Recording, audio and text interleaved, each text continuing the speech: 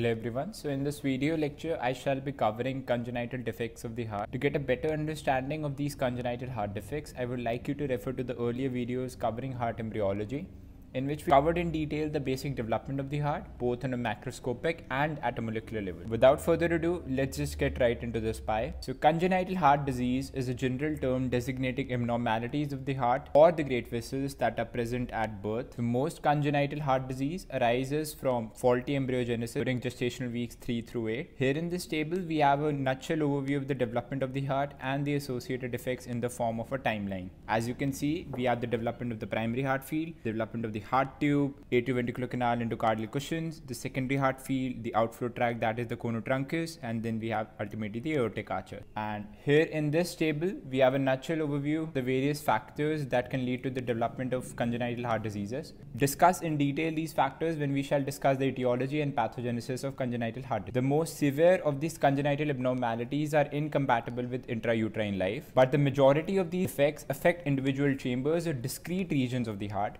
They are often compatible with embryological maturation and eventual life birth. In this category of congenital heart diseases, we have septal defects, we have unilateral obstructions, and outflow tract abnormalities. Septal defects, or we can call them holes in the heart, include ventricular septal defect and the atrial septal defect. Unilateral obstructions or stenotic lesions can occur either at the level of the cardiac valve, or they can occur globally in the chamber, which we shall study in the form of hypoplastic heart syndrome. And lastly, we have the outflow tract abnormalities such as detransposition of great vessels.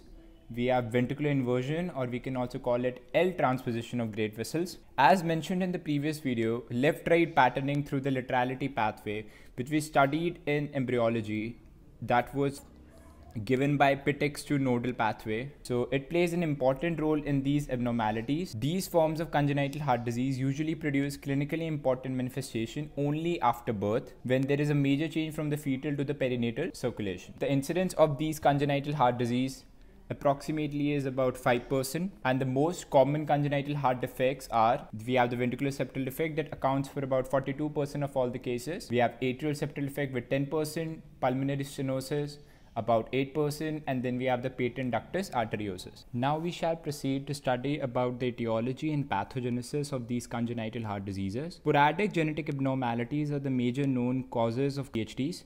They can take the form of single gene mutations or small chromosomal losses and additions and deletion of whole chromosomes like in trisomies and monosomies. So most of the mutated or lost portions of the genes are transcription factors and other secondary messenger molecules which play a role in major pathways involved in the development in the heart. So these major pathways include, we have the Wnt beta-catenin pathway, we have the sonic hedgehog pathway, vascular endothelial growth factor pathway, the TGF-beta pathway, we have the fibroblast growth factor pathway, and we have the Notch pathway. Since affected patients are heterozygous for such mutations or deletions, it follows that a 50% reduction or even less in the activity of these factors may be sufficient to derange cardiac development. We shall discuss the various causes of these congenital defects in 3 headings. We have chromosomal disorders, which include aneuploidy or loss of certain regions of the chromosomes that are deletions. We have single gene disorders or single gene mutation disorders, and we have the environmental factors that contribute to the pathogenesis of congenital heart diseases. Now discussing the chromosomal disorders that are responsible for congenital heart diseases. At first we have Down syndrome. Down syndrome is the most common cause of syndromic CHD, and it contributes to about 40% of syndromic causes of congenital heart diseases. In this, we usually have a trisomy 21 due to non-disjunction during maternal gametogenesis. There is usually defects of the endocardial cushions,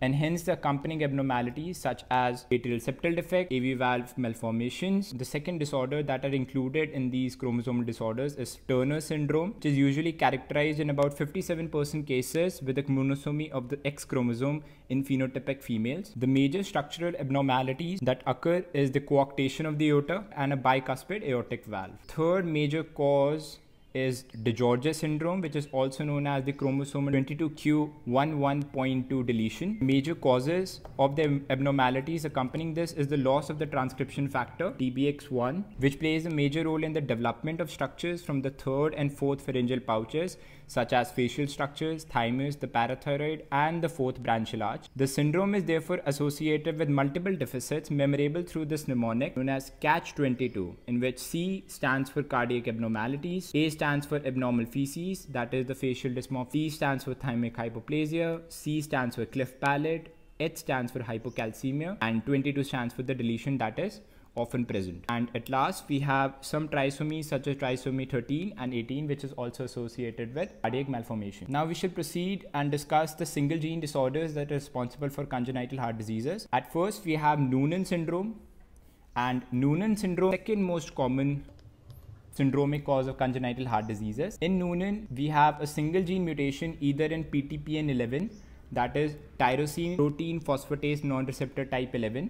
We can have mutation in KRAS, which is the second messenger molecule in the RAS-RAF-MEK-ERK pathway. We can have mutation in SOS, or also known as the son of 7-list, which also plays a role in the RAS-RAF-MEK-ERK pathway.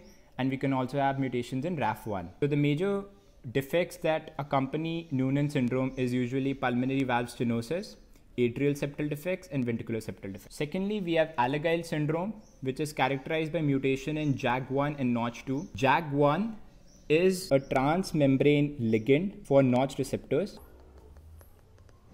and Notch2 is one of the 4 Notch receptors that are present in human vertebrates. So the major cardiac abnormalities that accompany Alagille syndrome is pulmonary artery stenosis and tetralogy of Fallot. The fourth cause can be Holt-Oram syndrome, in which there is a mutation in TBX5, which is a transcription factor that is playing a role in septation. So we will have malformations such as atrial septal defects and ventricular septal defects. So the fifth major single gene mutation disorder that is responsible for congenital heart diseases is Marfan syndrome, in which there is a mutation in the profibrillin 1 gene that is present on 15q chromosome. The basic pathogenesis behind Marfan syndrome is that due to the mutation in the profibrillin 1 gene that encodes the protein responsible for formation of microfibrils. Microfibrils sequester the amount of TGF-beta that is present in the extracellular space. And if we have a mutation in these microfibrils, we will have accumulation of TGF-beta, and TGF-beta can further lead to activation of matrix metalloproteinases that can lead to cleavage of collagen. So that can lead to some congenital heart diseases like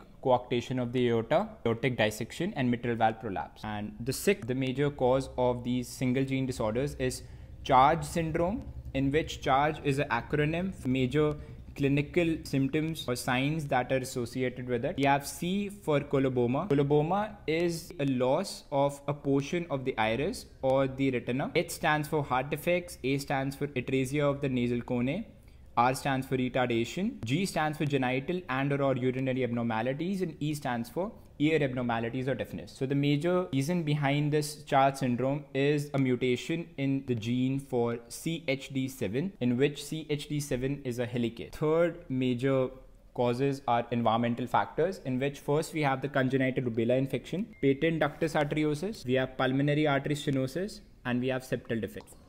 The second reason of these environmental factors that contribute to CHD is the fetal alcohol syndrome, which can lead to defects such as ventricular septal defects, patent ductus arteriosus, and tetralogy of Fallot. The third reason can be lithium exposure, which could be as a result of treatment for manic disorders. So the characteristic disorder of exposure to lithium is Epstein anomaly. Epstein anomaly is characterized by displacement of the tricuspid valve towards the apex of the right ventricle. This results in an increase in the size of the right atrium and a decrease in the size of the right ventricle. Most of the various structural anomalies in congenital heart disease can be organized into 3 major categories. We have malformations causing a left to right shunt, we have malformations causing a right to left shunt, and we have malformation causing an obstruction. A shunt is an abnormal communication between chambers of blood vessels. Abnormal channels permit blood flow down pressure gradients either from the left to the right side, that is from the systemic to the pulmonary circulation, or we can have vice versa, that is the pulmonary to the systemic circulation. So the major causes of the right to left shunt, we can